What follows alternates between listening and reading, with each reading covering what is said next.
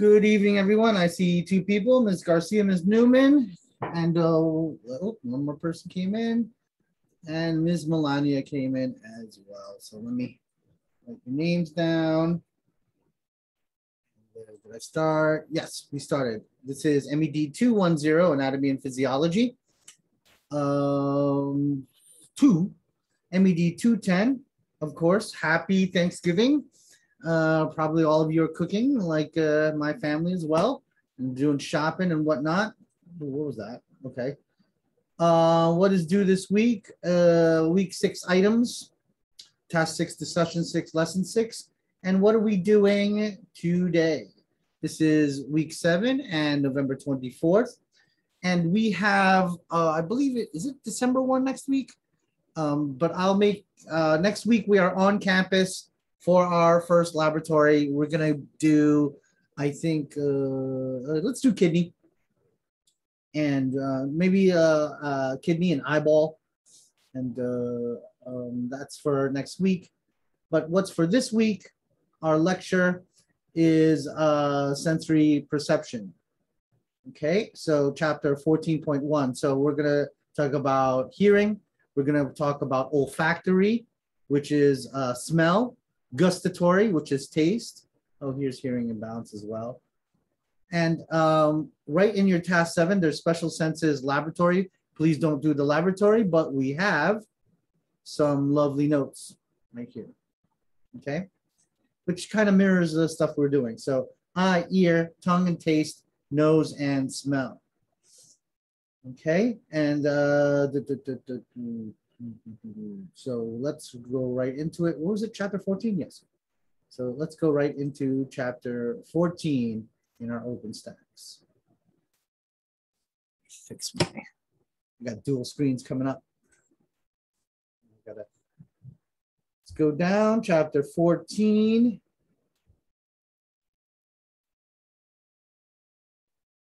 So if we're looking at on the scale of things of homeostasis, let's look at homeostasis for a second. Put this down here, I guess.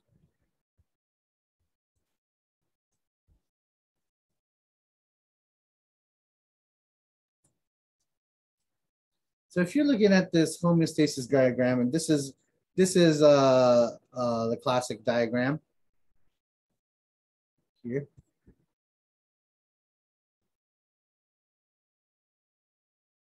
Let's take this copy image and let's look at it. Like this. Now, where do we need to be? We always need to be in the middle, because too much of a good thing, you're sick, or that's pathology, disease. Too little of a good thing, that's also pathology, it's disease. We need to be somewhere in the middle. And of course, how do we do that? You have ascending fibers and descending fibers. The control center is always your brain. So what we're looking at today is this part of the pathway of homeostasis. This is your sensory pathway, also known as your afferent pathway. It requires some energy modality, like for example, you're looking at the screen. The energy you are detecting is light waves, okay? And your brain then interprets what you're seeing. And of course, the second part of the path, right, is your efferent pathway, or descending tract, descending fibers, descending nerves that go to an effector to change a response. So for example, you're detecting changes of light. You see a fist coming at your head. You will interpret it and then go, hey, maybe it's a good idea to have my motor pathway or my descending effector pathway to move my head out of the way or put my hands up to maintain homeostasis, okay? Keep you out of danger, to keep you in the healthy zone, okay? Now, then what I find the neat and interesting thing about this chapter is that What you are listening to, your ears have receptors in it that are detecting sound waves. You are not really listening to my voice. My voice that you're hearing right now is an interpretation of what you think my voice sounds like in your head. The diagram, this color blue, this color, I don't know, maroon or red, is an interpretation of what your brain, the control center, is interpreting. That's how you can get hallucinations, either auditory or visual. All of us had that experience, you know, when you're tired, or maybe you got a ghost or a poltergeist following you around. Who knows, right? It's late at night or even real early in the morning, and you could have sworn somebody moved, you know, at the corner of your eye. Your receptor picked up movement when there's no real movement. There's no real ghost. It is a figment of your imagination provided to you by the control center, which is your brain. How many of you have children? And when they're finally away out of the house, you still hear them. That is also a hallucination, an auditory hallucination. So you could see how the brain is very important to us. And if the brain is outside the parameters of health, outside the parameters of homeostasis, it is going to start misinterpreting what the receptor does. And then you're going to start reacting to it. That's why psychiatry and neurology, they're very, very interested in this part. Neurology, they are, not me, I'm not a neurologist. They're very interested in this part, the sensory, okay? How are you picking up changes or some sort of imbalance or stimulus? A stimulus is something that starts this process. So that's what we're looking at today. We're looking at this part. We're looking at what the receptor is, what nerve, and what part of the brain does it connect into. If you can answer all those things regarding sight, sound, smell, touch, you're good to go for this chapter. So let us, where's? That's what I don't like about Macs. They auto close everything out. Okay. So that's what a sensory receptor is. One example of a sensory receptor is a photoreceptor. It responds or picks up light waves, light rays. That is the stimuli for change. If you see something, right, you're gonna react to it. This is your typical nerve. There are nerve endings, dendrites, that pick up a signal, and then they run it along the nerve axon, and then they pass it along. The thing about neurologic and nerves is that it's very fast. The action potential or the electricity doesn't have to go through this axon or this wire like all at once. It can hop. And that's what this blue stuff here, that's myelin. And that's kind of like it's made mostly out of fat, and it's what do you call that? It helps the electricity jump, and that's called saltatory conduction, and it's faster than just going. So what's easier? This, nice and slow, or what? Jump, jump, jump, jump, jump. Right? If you're jumping, saltatory conduction is much faster. That's why when you see somebody flash a light in your eyes, you automatically pick it up. It's in milliseconds. It's very quick. If someone pokes you with a pin, you will feel it very quickly because it's running through nerves. And the nerve endings also have run through chemicals as well. So the main takeaway from this picture is that it's fast, the signal or the electricity is called an action potential, and it's both electrical and at the ends, it's chemical. So both electricity and chemicals can mess with that sensory pathway that we talked about. So if I give you drugs, that's a chemical, that's going to be a problem. If I just did a lecture on what do you do when you when you get electrocuted. Please do not touch that person after they've been electrocuted, because remember, we're one big battery. We can hold a charge, okay? And if I zap you full of electricity, it's going to mess with this as well. So that's a both A and B question.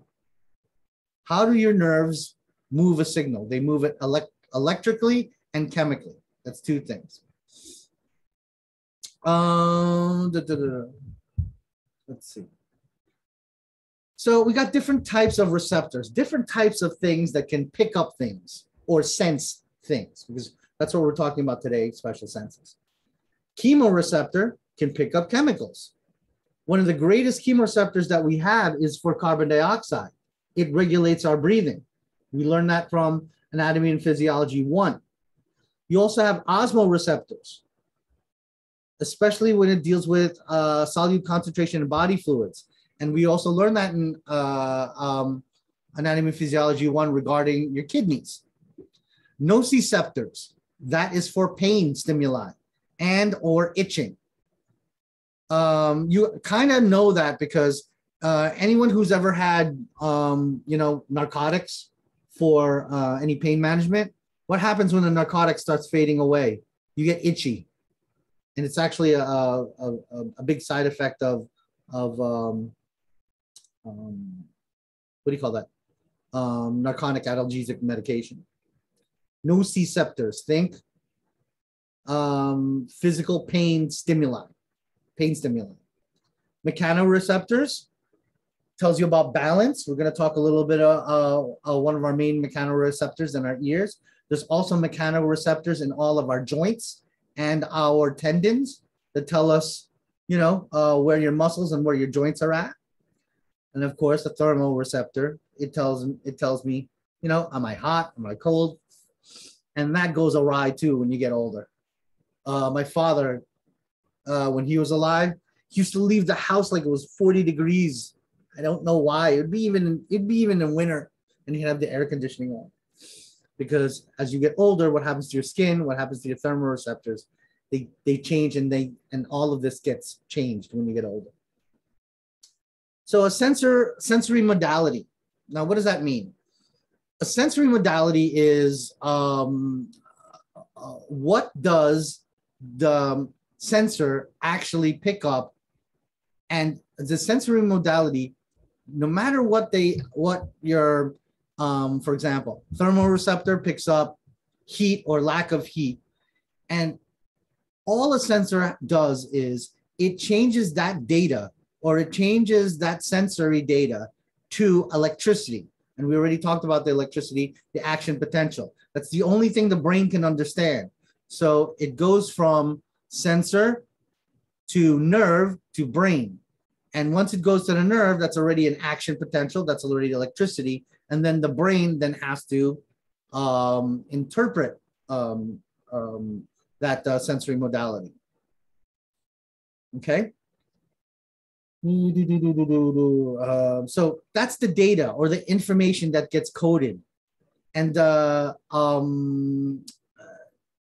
all of these things that these sensories are picking up eventually get encoded onto an action potential, onto electricity, because that's the only thing your brain really understands.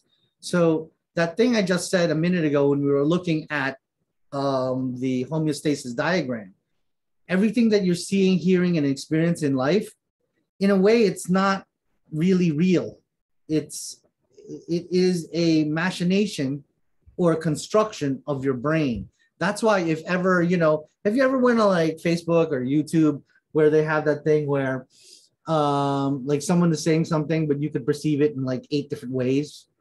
Like someone's chanting something, right? And it's and like 8 different people are hearing it 8 different ways.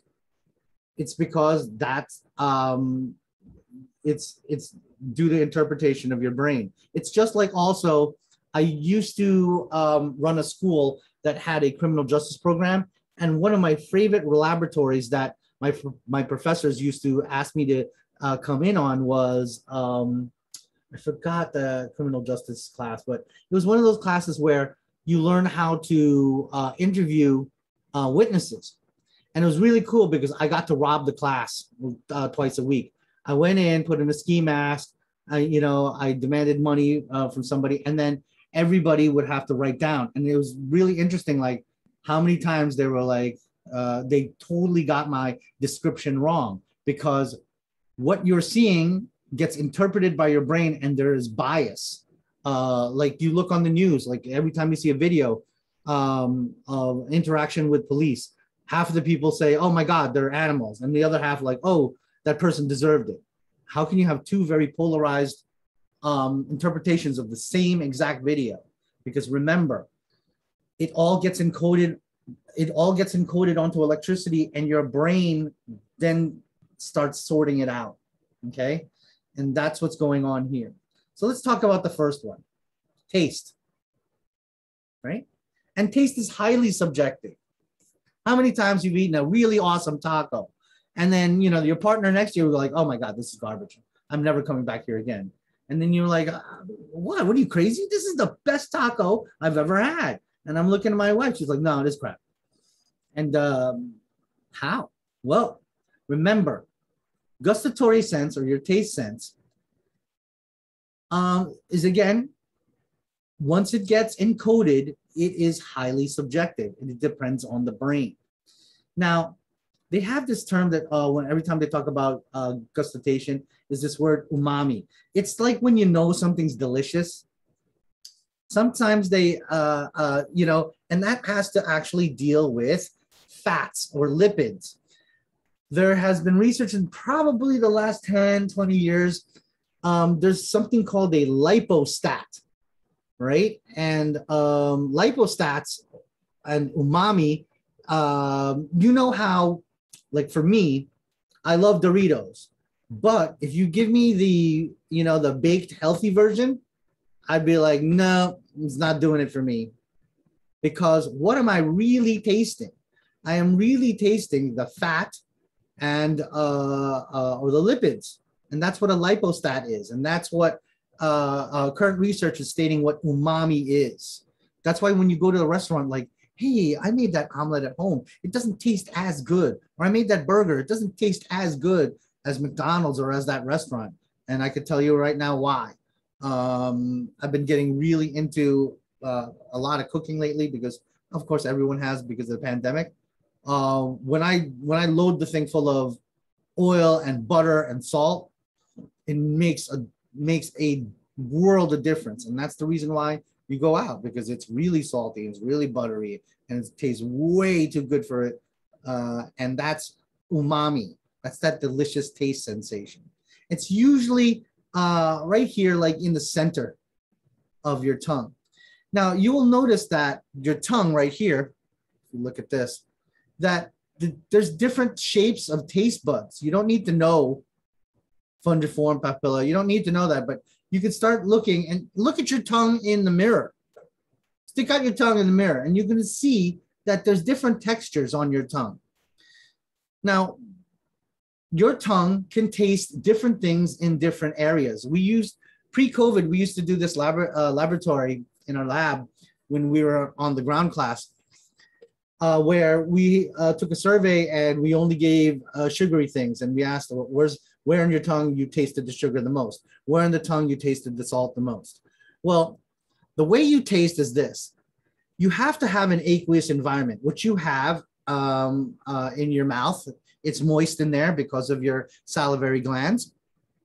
And then you have these taste pores, these little holes that go into your taste buds, okay? And you have these hair cells. The hair cells pick up, they are essentially chemoreceptors, and they pick up certain things. So on, I forgot where. Let's go. Here, it's funny.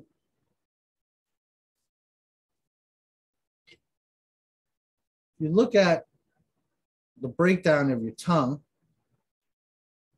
Look at this.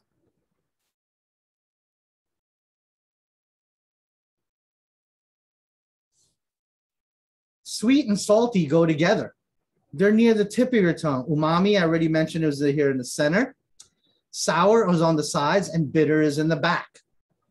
And sour makes sense because that's where you have your salivary glands. They're located laterally, right? Here on the sides. That's sour. Sweet and salty is on the tip of your tongue, and bitter, especially when you back down some beer. Oh, that's the best taste when it goes right back here, because beer has a little bit of a bitter taste. And the fifth floor, which is our culinary brothers and sisters, headed by Chef Nori Hathaway upstairs, they play on this science right here. And that's why things taste good, because they know the chemistry of this and how this all works together. And a classic example is chocolate. Really good chocolate isn't just sweet. Really good chocolate also has a decent amount of salt in it. And how do you know? Try eating baker's chocolate before they process it, before they put it in the mix. It tastes awful. Doesn't taste good at all. But then, of course, you put your different spices and you put your salt in it. It starts changing, and then it starts being delicious. So what are the sensory? It's the taste hairs. It must be in an aqueous environment. By the way, your gustatory sense goes along with your olfactory or your smell, because it's hard to taste something if you can't smell it. And we already know that from when you're when you're sick. Even a nice steak, when you have a really bad cold, tastes like what? Tastes like cardboard. Okay, so that's all that these taste hairs are.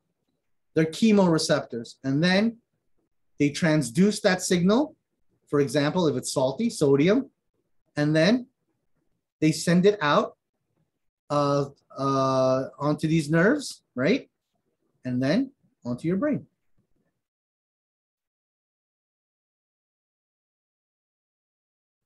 Okay. Olfaction, that's smell. Olfactory sense also goes with your taste, as we just mentioned. That too has to be in an aqueous environment.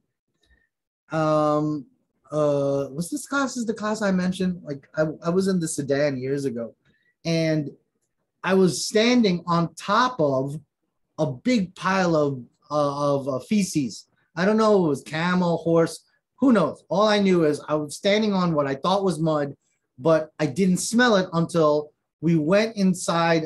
I forgot. I think it was either the APC or maybe like inside the barracks or something. And someone was like, "Oh, what's that nasty smell?" And then I smelled it. Now, why? Because if you've ever been in that part of the world, parts of Northern Africa, it's very arid. It's very dry. So you don't really smell stuff. Same thing if you've ever been on top of a mountain. You can't. It's really hard to smell things because it has to be in a moist aqueous environment. But those of us who've been in jungles before, oh boy, my home country, the Philippines, and the lovely, lovely jungle warfare school in Okinawa, Japan. Oh, you smell everything. Ugh, it's gross. Because why? It's in a aqueous environment that goes into hair cells. Let's show them here, right? So you see that aqueous environment, it's vapor right off your coffee. Let's talk about something nice. Why am I always thinking of bad smells? Nice smells, like coffee, right? And it goes up in here. Right here is your cribriform plate. Within your cribriform plate of your ethmoid, there are nerves that go in here. And these nerves here, right, of the olfactory cilia, and cilia are these little finger-like, hair-like projections right here. They pick up those chemicals and then change it into electricity, and then it sends it to the olfactory neurons right into your brain. And here's your olfactory tract and olfactory bulb, which is at the frontal part of your brain that's right here. And you could see why people do, unscrupulous people, hopefully not healthcare people that you know, do cocaine or heroin or Xanny bars, crush up Xanax, which is the stupidest thing I've ever seen. but people do it. It goes up here, right? You have a moist, mucus-like environment. Remember, we talked about that in Anatomy Physiology 1. Mucus there is to trap things. Well, all that powder gets trapped up here. Then it stimulates all this.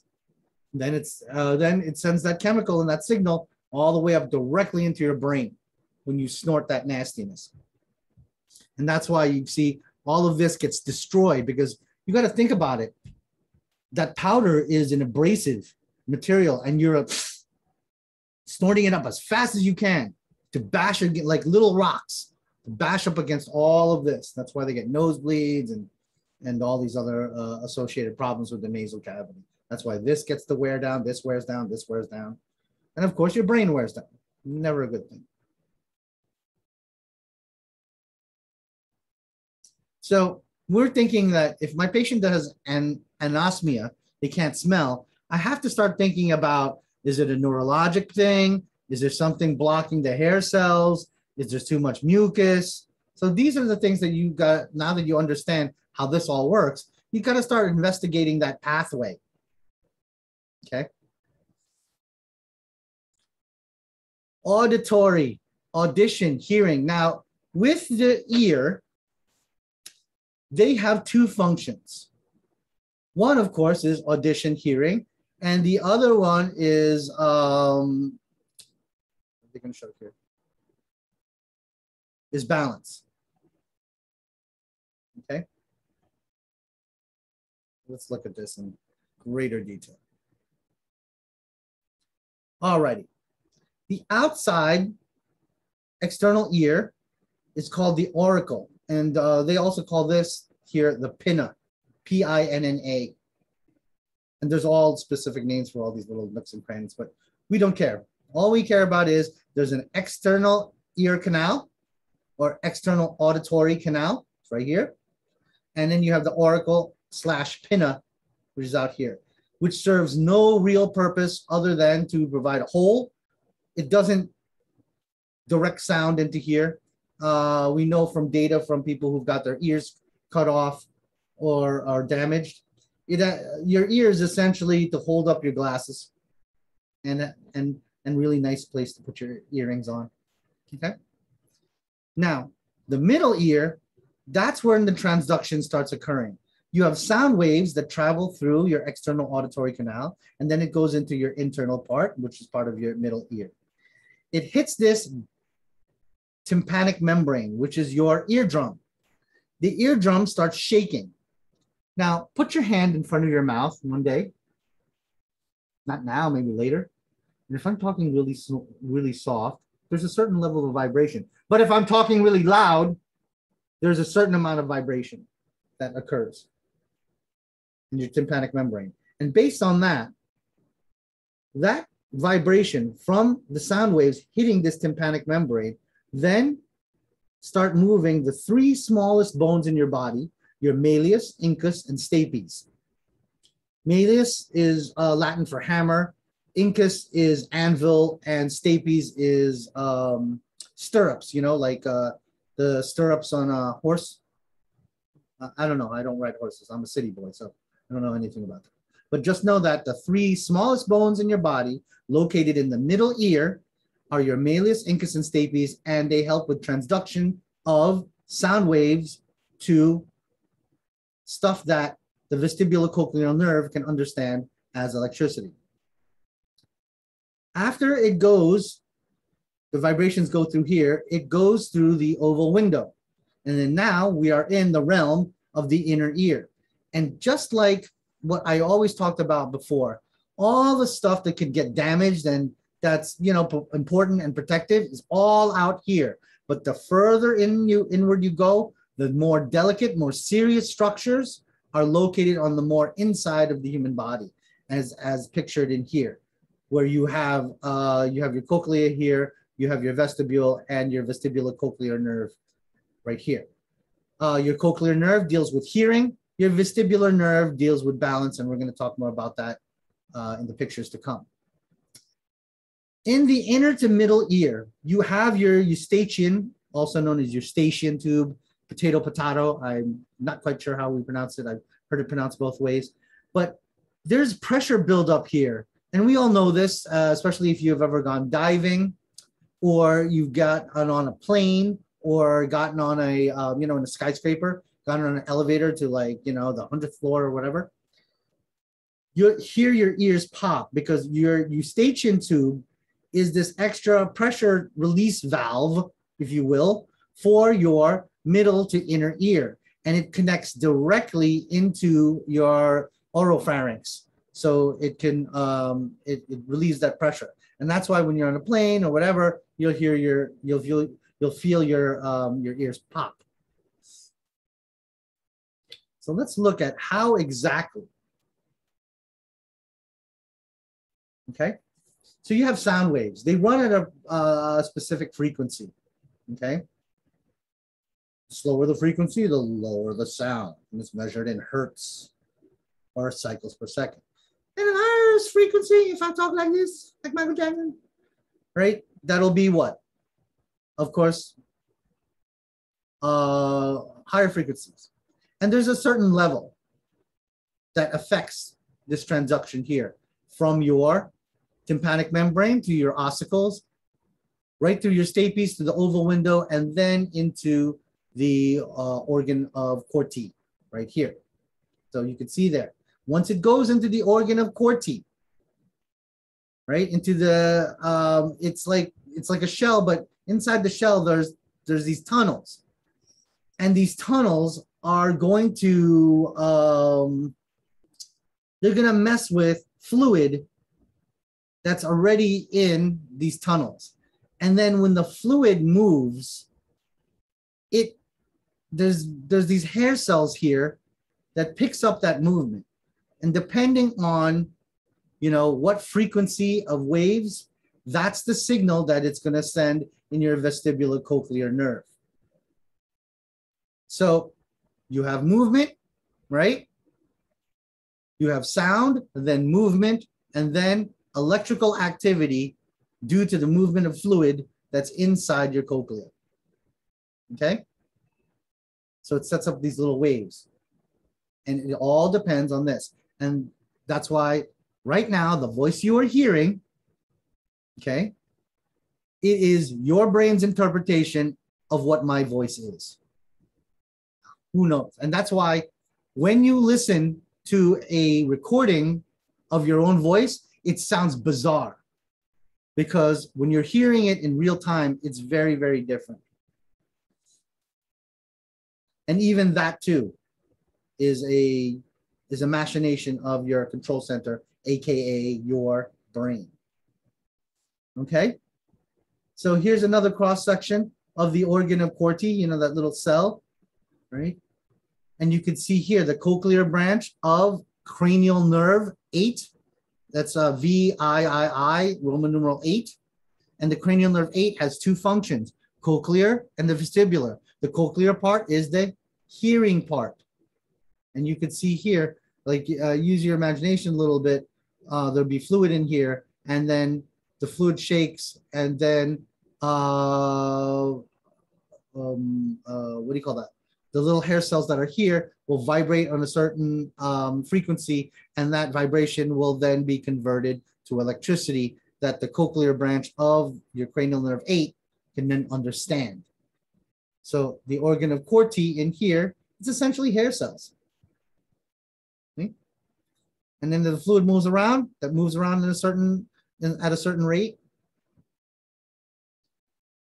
So in a way, if we perfect artificial intelligence, knowing how we know, we could pretty much simulate anyone's voice if we please. And that's actually happening right now in the music industry. Auto-tunes is just the craziest thing I've ever seen in my life.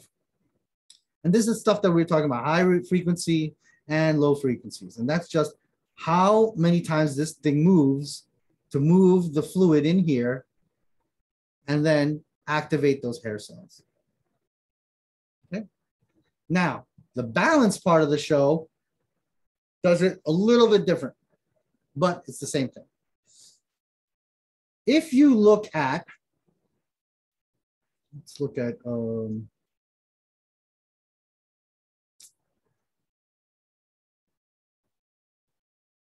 These are utricles and saccule. And if you notice, let's look at our original photo for perspective. Okay. This is the vestibular nerve. The utricle and saccule, these things right here, these rings, they deal with balance. The vestibular nerve part of the vestibulocochlear nerve, which is cranial nerve 8, you put these two nerves together, you have cranial nerve 8, that deals with balance. And if you look at the utricle and saccule, these rings, they also have endolymph, which is some fluid inside these rings.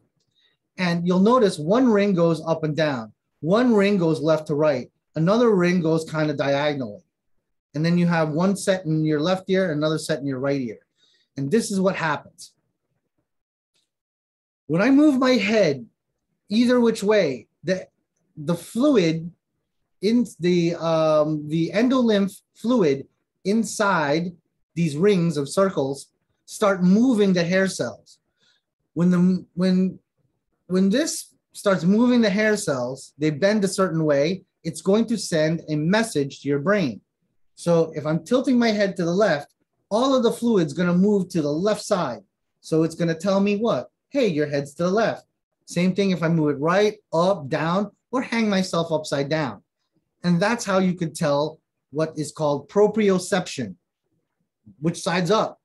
What's up, down? What's left, right?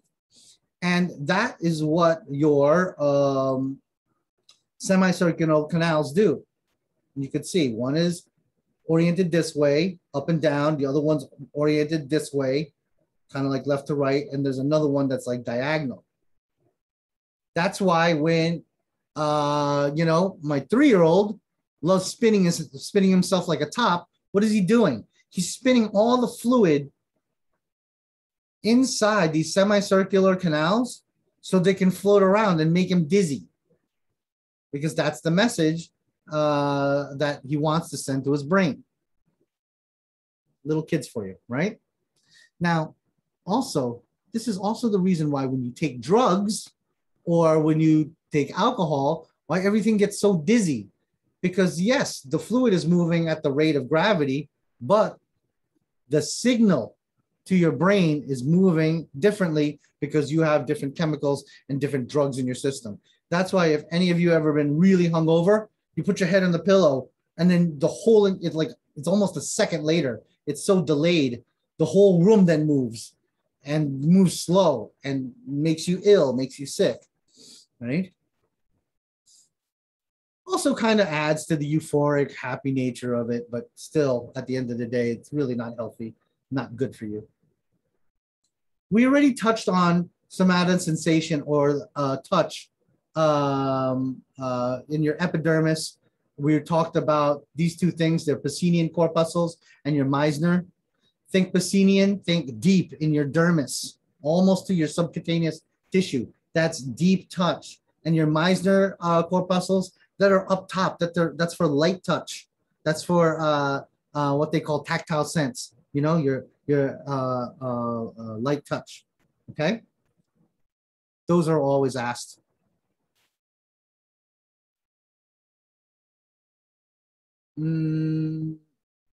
Pacinian corpus, Pacinian and Meissner's, they always ask about that, and location. Now, remember I mentioned like your muscles kind of know where they are, like how your where your arms are, where your legs are. Well, that's your tendon stretch, your Golgi tendon organ. It kind of informs your muscles, like how much stretch or how much tension there is within your muscle versus muscle connected to bone, and that's your Golgi. Okay. The eye, it's the eye nose. Now, again, this might be a freaky thing to say. Everything that you're looking at is your brain's interpretation of what you're looking at. And it's also, that's why I'm also such a fan of study that's repetitive. Like if you keep on doing the same thing over and over and over again, what happens? It gets ingrained into your mind and it becomes almost second nature. And therefore, the response to that, and that's training, will be quicker. Okay. So if you're looking at this eyeball, let's look at the parts. You have here these extraocular muscles. You will notice that your eyeballs move all in the same direction. And we're going to talk about why in a moment. But just know what moves your eyeballs around are these muscles. You have your superior rectus, medial rectus, inferior rectus, and lateral rectus. Rectus means straight. So your superior rectus, that means it has to move your eyes straight up. Medial rectus has to move your eyes towards your midline or towards your nose. Inferior rectus has to move your eyes downward.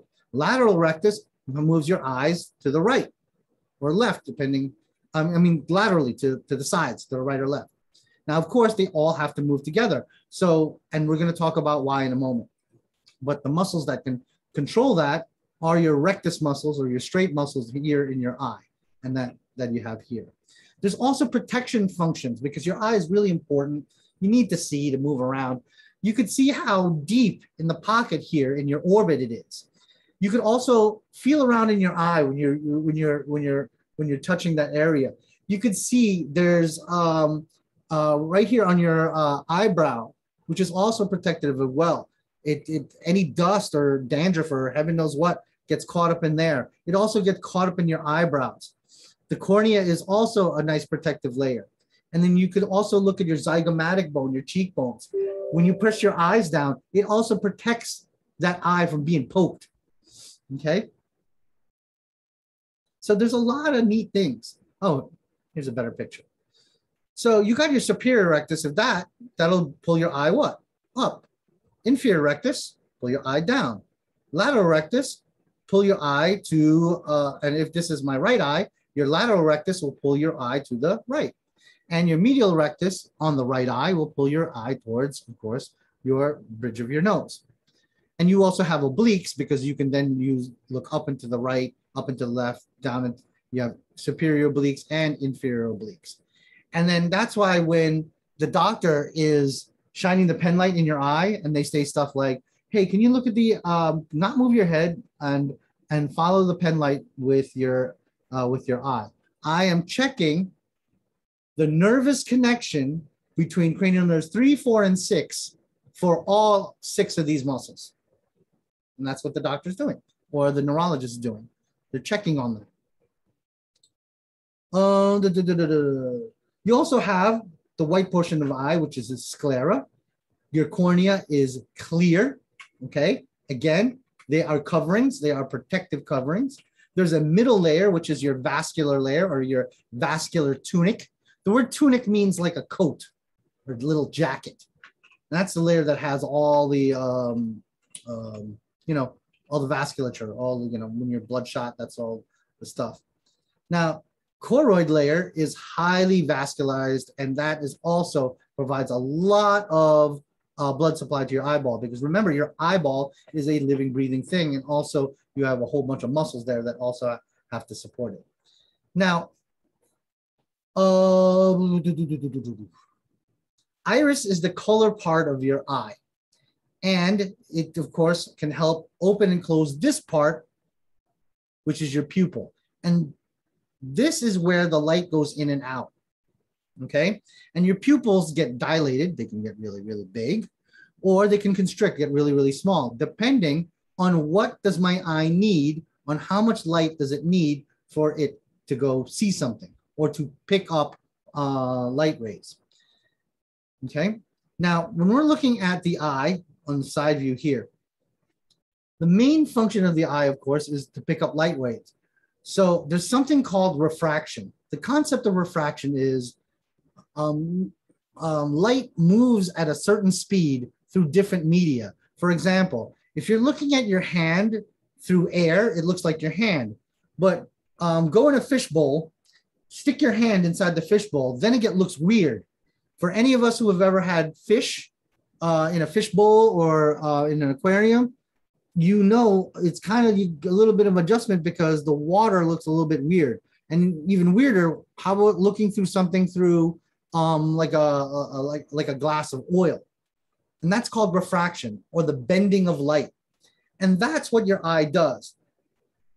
Its function is to bend light onto this retinal layer that's right here, this yellow layer that's in the back of your eye. And in your retina, that's where all the cameras are, the rods and cones. And we're going to talk about them in a minute.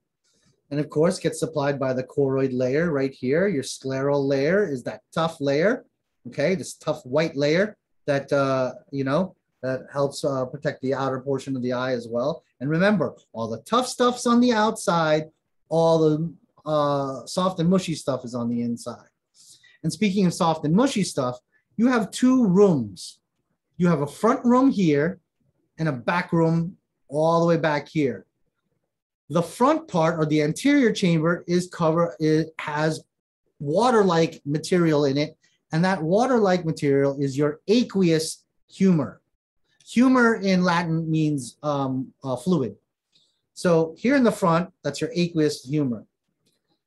In the back, you have your vitreous humor. And something that's vitreous is like thick and oil-like.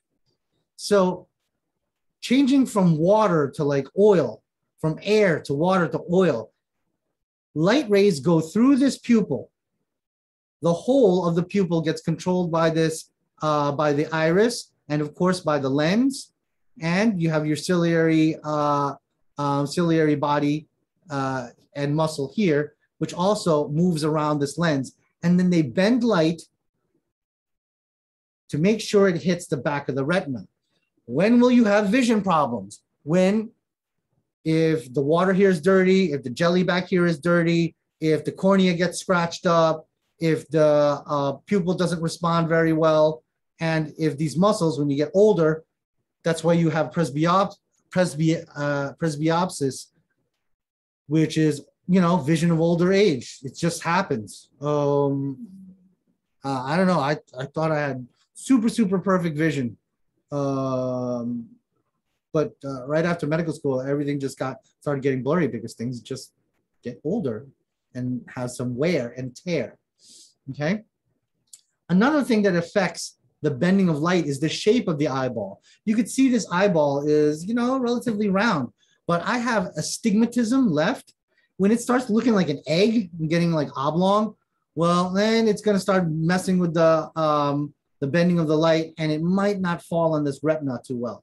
And if the image falls a little in front of the retina or behind the retina, that's when you have blurry vision, and that's when you have, nearsightedness and farsightedness. I think we're going to briefly talk about that in a moment.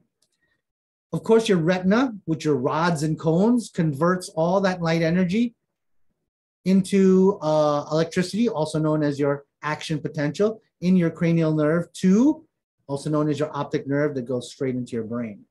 And of course, there's a central retinal artery and vein that goes here that has to also feed all of this. Because not only the choroid feeds all of this, so does your central retinal artery and vein. Now there's a blind spot. This is your optic disc right here. Because think of the retina as a camera, and a camera has to have wires in it to go into the optic nerve. So think of all of these are the lenses of the cameras. But then all the wires have to go down some central pathway.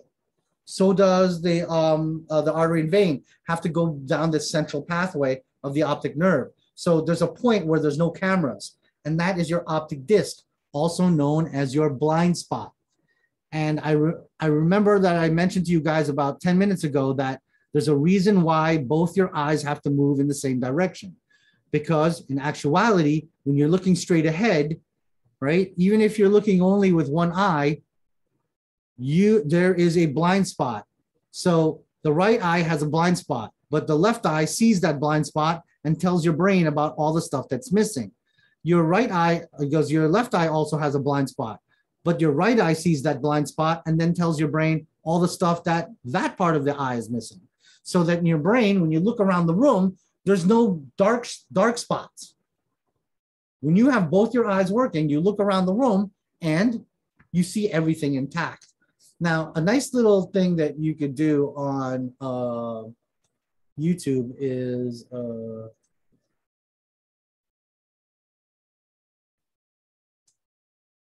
blind.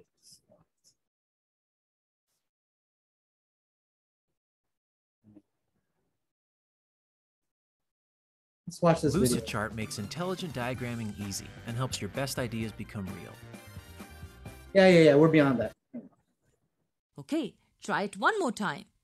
You can come where we cannot see the light. And what does it mean? It is a spot on the retina of the eye where we cannot see the light when it's incident on it.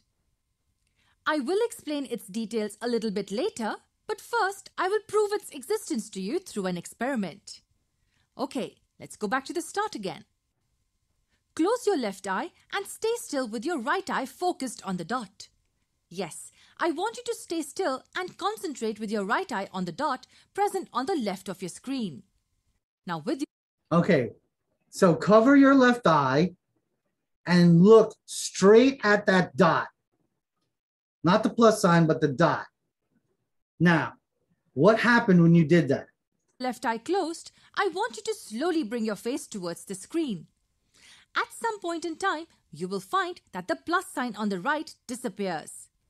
Yes, but in order for that to happen, you must focus only on the dot and nothing else.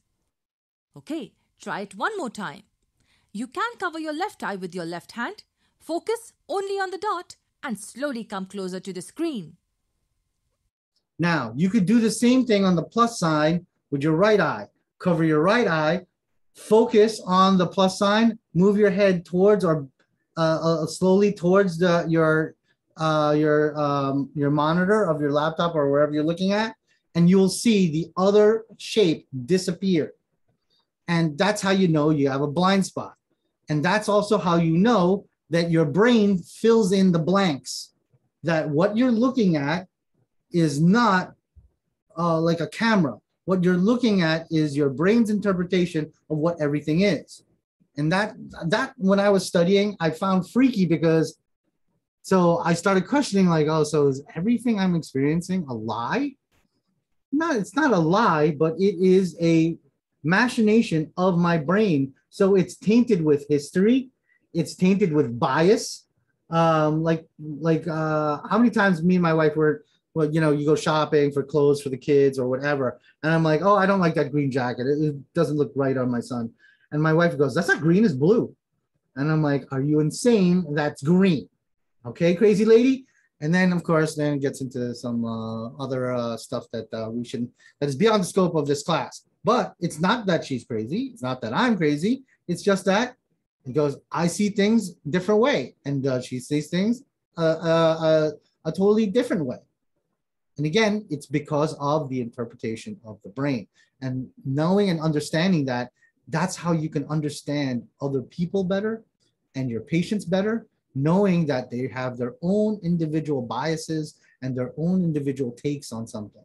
So, and you know, it makes you understand people a little bit better and give some leeway on, you know, on what is reality for different people. Now, the retina has these things called rods and cones. You see these receptors, they look like a cone. And these receptors, these green ones, look like a rod. Now, rods are for night vision and vision acuity. You know, at night, do you ever notice there's like no real color? Everything's like shades of gray. And things are kind of like unclear at night. That's why me as a shooter, I love training at night or low light. I'm at a gun range where once a month they shut off the lights or they dim the lights for training, because when you think about it, if something bad's going to happen, it's not going to happen in broad daylight. It's going to happen in the dark. So you have to kind of train for that, because, you know, I'm probably a very, very highly paranoid person. Who knows? So that's what the rods are for, night vision and vision acuity. Now, what's the cones for? They're for day vision and color. They help you see colors. And we're, maybe you know this or not, but if you look at the old school TVs, when you look really, really, really close at it, you only see three primary colors: red, green, and blue, or RGB. And then it is the different nuances and different combinations of red, green, and blue, which give us all these different nuances of color. So think cones, color, day. Rods, think evening, visual acuity. And those are all in your receptors. And the light wave is a single unit light wave. You might see it one day. It's called a photon.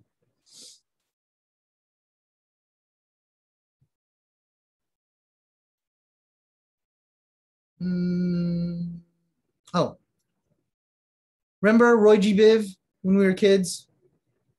It's a visual spectrum of red, orange, yellow, green, blue, indigo, and violet. So anything that's ultraviolet or beyond the violet range, you can't see. Everything under or infrared, you can't see. Love infrared night vision. IR is so cool. And really good Gen 3 or Gen 4 night vision goggles. Ooh, am I bleeding? Jeez. Sorry, I'm having a little bit. Well, IR, you can't see it in the visual spectrum, but if you put on the goggles, you sure can see everything. So you could see that the combination of all that we see are red, green, and blue. Okay? And if you see the rods, they're more towards what? Like this range and downwards. That's why rods don't see too much color. When it's night, go outside. See how many colors you can really identify. Not much. Whoops.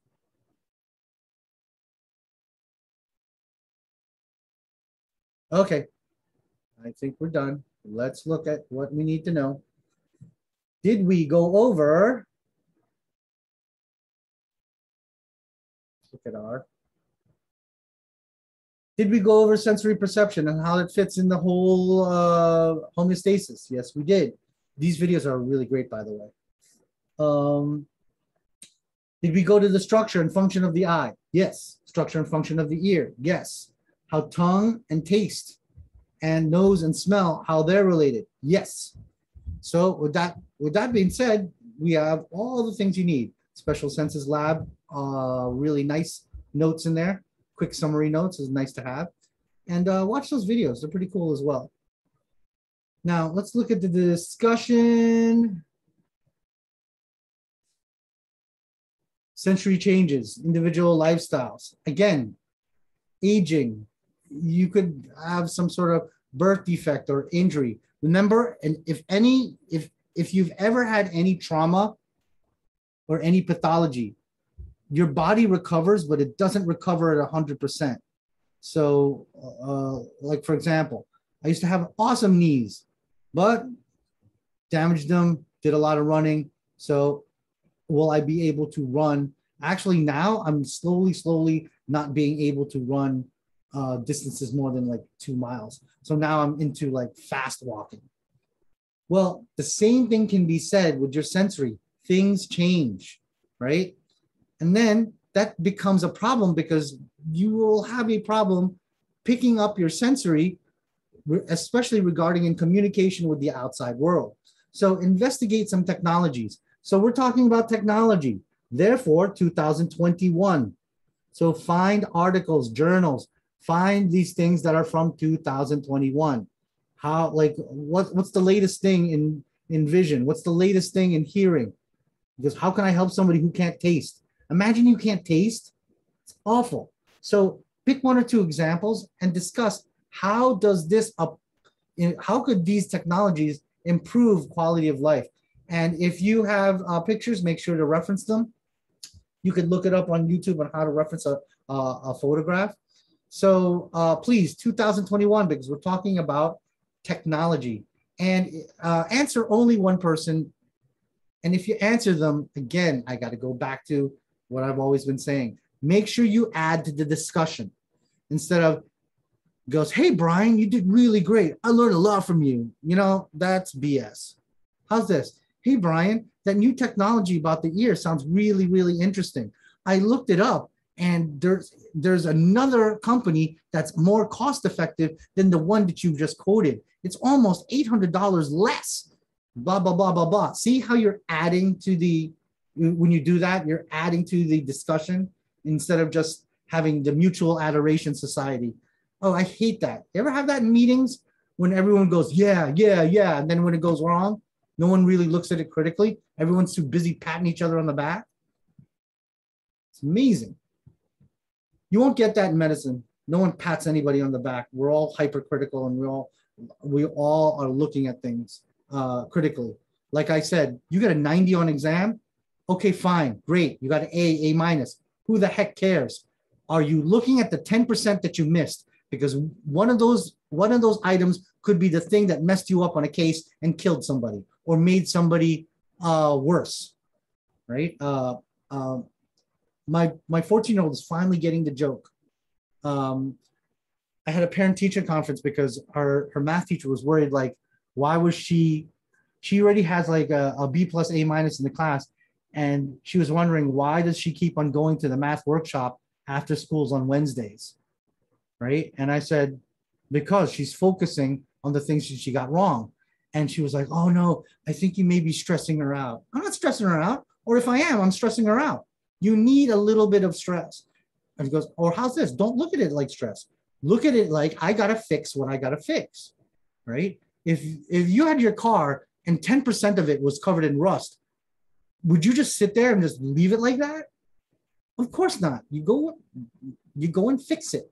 And if you look at your education in that way versus grades, because I'm telling you, for those of you who did the application process, there's a whole bunch of you who like, oh, I did really good on my T's. I got 80.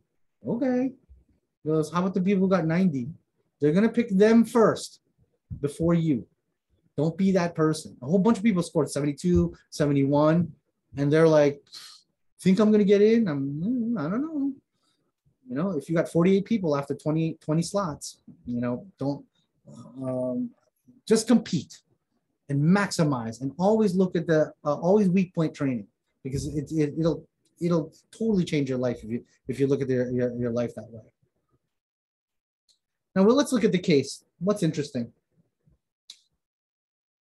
Does grandpa ignore grandma? Most likely, yes.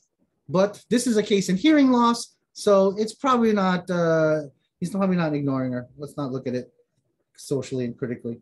So let's look at section 1, answer questions 1 through 4. Section 2, hey, I'm recording here. Hope you didn't hear my son making fun of me. Those of you who have kids, don't you love them? Right? Now all my boys are here. What's the baby doing in here? Okay, so question 2, 1 through 4. Okay, and yeah, that's it. Oh, it's quick this week. So section 1, questions 1 through 4. Section 2, questions 1 through 4. Okay, and I don't think they're going to ask too much about this, which is interesting, you know, when you're looking at audiology, but heck, just answer the questions. It should be good. All righty, let me go back. So that's what's due next week. Lesson 7, discussion 7, and your task. All right. And then next week we're meeting at, can you shut that? Thank you. Then next week we're meeting at Health Lab 1, 6 p.m. Wednesday. And let's look at what day is that? November, December. So yeah, it's December 1. So December 1, 6 p.m., Health Lab 1, 4th floor, Alexandria campus. And if you can't make it to the laboratory, please inform me. Because if all of you say I can't make it, why should I go? Right? But I'll probably be there anyway. But I'm sure some of you can make it. Okay. And if it is at this portion of the show, I'll take attendance one more time. There's 5 of you. I count 1, 2, 3, 4. I'll stop recording.